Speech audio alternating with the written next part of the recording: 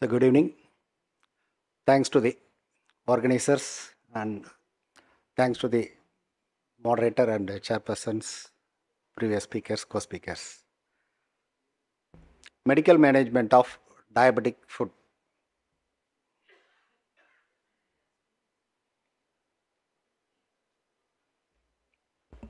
Okay. Diabetic foot is one of the most neglected complication in the field of diabetology.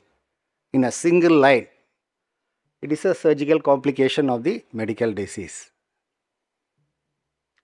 So in this particular case, coming to our OP, what you are going to do? Random blood sugar 567, HbA1c 14.5%, severely foul smelling. See, in the right foot, there was altered biomechanics on all the toes having some anatomical changes, and right great toe there is a small hematoma, and all the left toes clatohematos, and there was a severe infected foot in the left midfoot, and the infection extended up to all the lateral toes. So you are going to start the insulin, or you are going to start the IV antibiotics initially, or you are going to call the next speaker, Dr. Manisha, surgeon.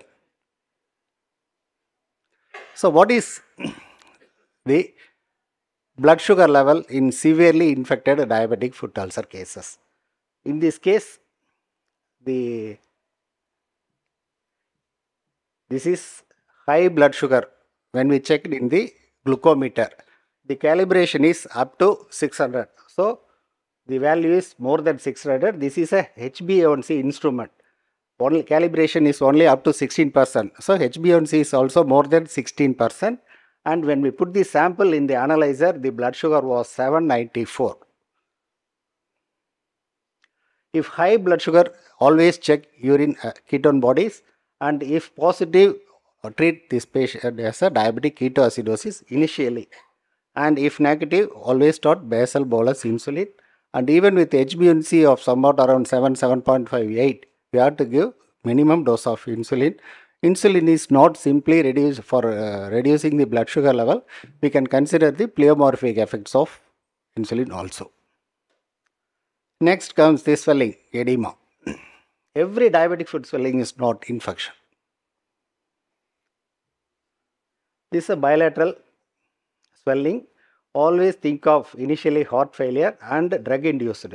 If amlodipine in hypertensive patients or in diabetic in pioglitazone, and we have to think of anemia and hyperproteinemia and altered renal parameters. In this case, patient came with left foot swelling. There was a clear-cut abscess, and simultaneously there was a swelling in the right foot also. Patient not bother about this. When we detailed examined the right foot, there was a chronic non-healing ulcer. Because of severe neuropathy, patient don't have any symptoms. While taking the X-ray, there was an osteomyelitis in the fourth MTP joint. And swelling unilateral, we have to consider if it is infection and inflammation. If it is infection, cellulitis and abscess with or without foreign body, osteomyelitis and septic arthritis.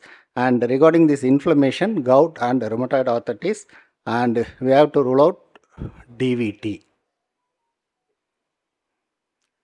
So this is a case of left foot swelling unilateral, cellulitis properly treated, swelling reduced. In this case, left leg cellulitis, proper management, leg swelling reduced, treated. So this is a clear-cut case of abscess, right dorsum of the foot. In this case, all the signs of infection is there. Patient coming with pain over the left dorsum of the foot, and there was a redness and swelling, and its warmth and severe tenderness is there. So regarding the management part, anemia, in severely anemic, always give blood, or that is packed cell transfusion, and if it is a moderate, iron IV preparation, and if it is mild, oral hematinics. Regarding hyperproteinemia management, diet, first is vegetable proteins and animal proteins, simply egg white, and In severely hypoalbuminemia, we have to give the albumin infusion. Regarding the, this is the albumin infusion, and advice to stop alcohol in male patients. And regarding the infection, the previous speaker nicely discussed about the infection part. And regarding the osteomyelitis, next speaker is going to give a detailed talk. Always, unilateral edema with warmth. Always think of early acute Charcot. This is some of the early acute Charcot cases. This is a bilateral Charcot. X-ray shows clear cut osteoarthropathy. And management, initially bed rest and use non-weight bearing crutches. Immobilization with total contact cast for minimum 2 to 3 months. Use bisphosphonates to prevent bone damage. Finally, special shoes and insoles to prevent ulceration. Non-infective diabetic foot ulcer, no need of antibiotics, already discussed, regular sterile dressing and offloading for plantar ulcer and with other supportive measures. This is a chronic non-healing ulcer. Left head of the first metatarsal X-ray was normal, callus removed and with the proper offloading, wound completely cured. This is a web space fungal infection. Always check, patient didn't tell anything. This is a case of web space fungal infection with a secondary bacterial infection with the properly treated wound completely cured. How we manage it in case of mild topical antifungal creams like tolnaftate and clotrimazole, and severe cases oral antifungal agents like terfenadine or itraconazole for minimum 2 to 6 months. We have to check the liver function test. X-ray is a must to rule out osteomyelitis. This is a chronic non-healing ulcer. For 6 months, X-ray shows osteomyelitis. This is a recent case. There was a widening of the first web space. There was a swelling. Initially, we thought it is an abscess. X-ray shows osteomyelitis. This is the osteomyelitis case, medical management.